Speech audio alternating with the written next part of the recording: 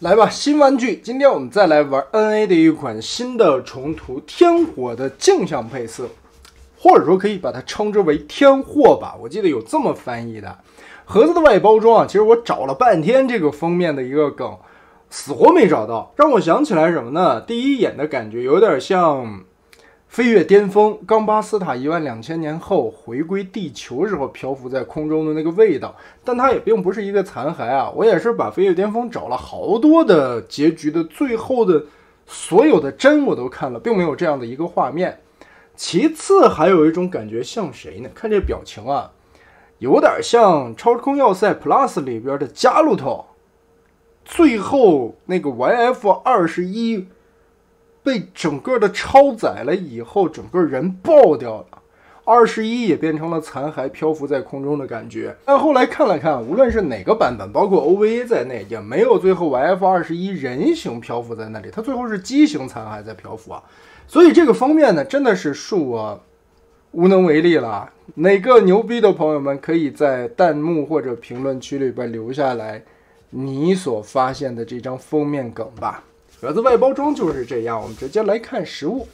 一架黑色的大飞机，不过这回也是因为镜头感光的问题有点怪啊。其实这一块是紫色的，很正的一个紫色，但是每次镜头里拍这种紫色都是会显出那种深蓝色来，肉眼看起来是紫的。驾驶舱这个地方是金属漆的绿色，包括飞翼的这个地方也有了这些小细节的涂装刻画。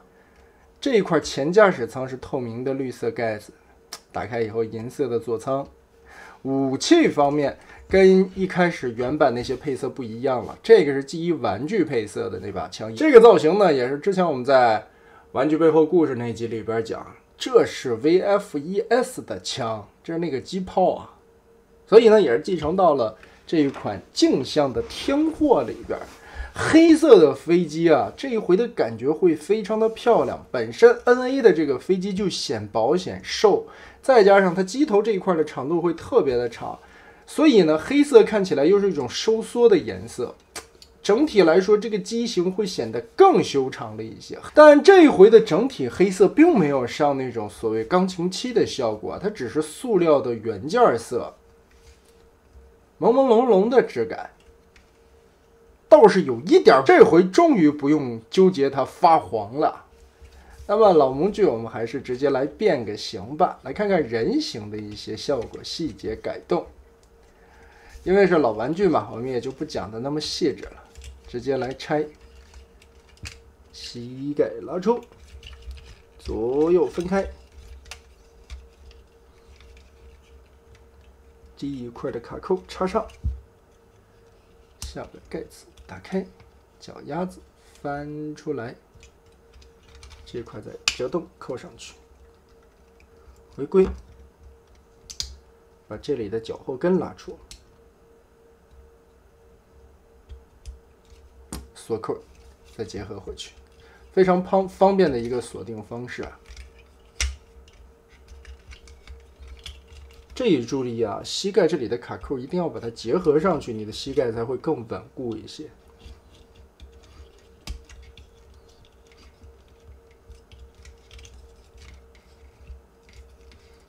腾开空间，把合金脚后跟翻回去。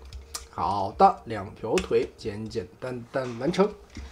腹部下方的盖子打开。哎，其实这回的这个黑色版本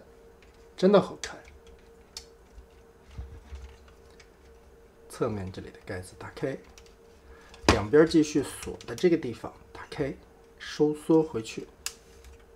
NA 天火这个变形确实非常有趣啊！这个质量转换技术和机头这一块的变形方式都很有意思。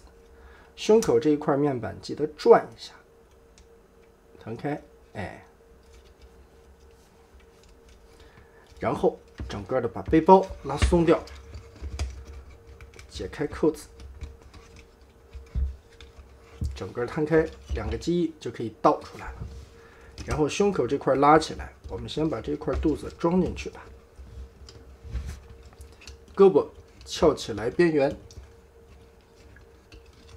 这里边的这两块往起翻，然后180度的大回旋，可以说360度大回旋了，这背包就直接翻出来了。这一块的设计就变形起来会很爽，它也不是说简单或者复杂，或者说片片怎么样，它就是变的过程让你感觉到得劲儿。不过依旧是老毛病啊，这2块板子在最后密合成背包，在人形状态下的时候锁定并不是很好，这也是这款天火的一个失误点。但压缩以后的效果还是不错的，直接一个宽的变成窄的了。没打开，刚才我们把这一块前部已经折好了，脖子卡上来，侧面这里锁上，然后前胸的位置维度锁定，上方这里锁定，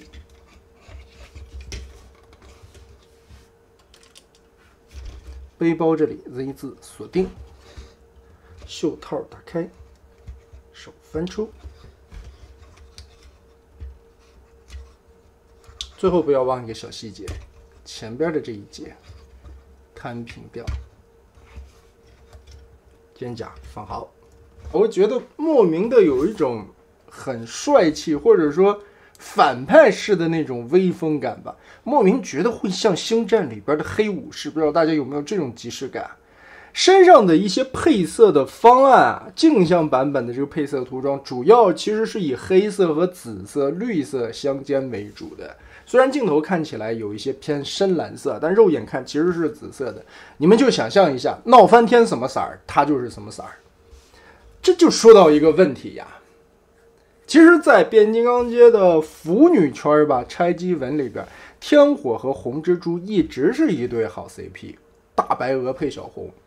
而到了镜像版本里边呢，本来说吧，你说他的 CP 是红蜘蛛，他如果变成反派应该是红蜘蛛的配色，对吧？但这里边就出现一个很别扭的事情，红蜘蛛啊，说白不白，说灰不灰，大白鹅呢，即使说镜像了，只是色阶稍微的变深一点，它本身身上是红色的一些搭配处理，